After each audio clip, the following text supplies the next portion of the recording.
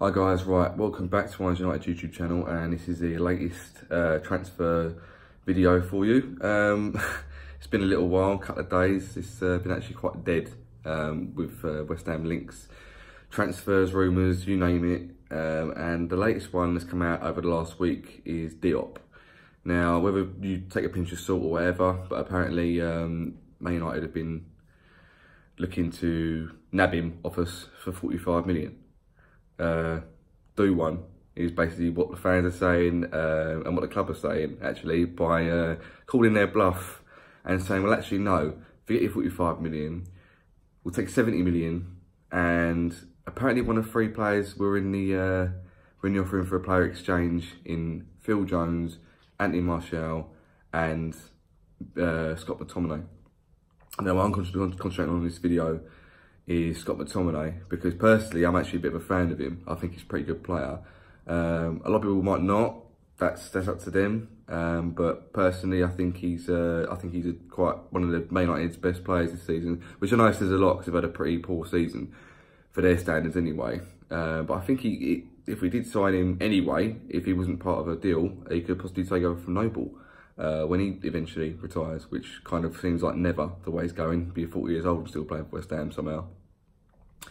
But yeah, so Scott McTominay, he's 20, very early 20s, and he's made 31 appearances in total for Man United, scoring 2 goals. And he made his debut in the 16-17 season, and he's sort of been a mainstay around there, here and abouts, and he's been used by Man United in quite a few big games this season, including the Champions League games against PSG, when of course they went through. And I think in general, he's actually, you know, okay, Man United are poor, but I think he's one of their better players on his day. So if we did sign him, out of all the players mentioned, there's no chance of us getting Martial unless we offer him big bucks, because I think even though it's in the Europa League, he'd still want to stay for Europe. But if we offered McTominay some sort of deal where he'd be, you know, the mainstay, the guy to take over from Noble's shoes, perhaps. I know Rice is kind of in that ilk, but he can still play centre back, and McTominay's pretty more effective as just mainly a midfielder. But look, it's a rumour, and I think, if I'm honest, these rumours are coming about because West Ham, for some reason, aren't linked with anyone for the first time in probably about 10-15 years, because we seem to get linked with everyone constantly every week, even while the season's going on and the transfer window ain't open. So time will tell. I would take everything with a pinch of salt personally. Well done West Ham for finally, you know, doing something right and calling the team's bluff.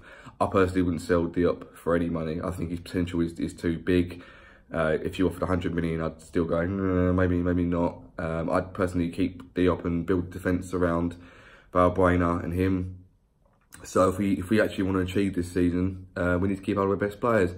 And that's the problem with West Ham find at the minute, is that Diop and the like are going to be linked with teams higher in the table who've got more money than us, this, that and the other.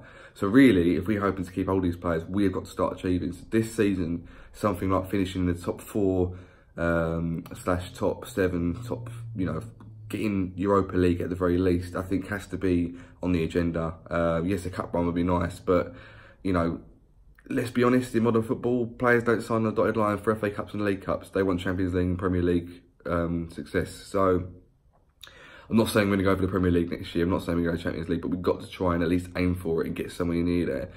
This season is a massive benchmark for Pellegrini. He needs to get it right, and he needs to start getting higher than 10th. Otherwise, these players are actually going to go, and it's not going to be, oh, shut up, mate, only offering him this much, trying to, you know, be cheeky with a low ball bid.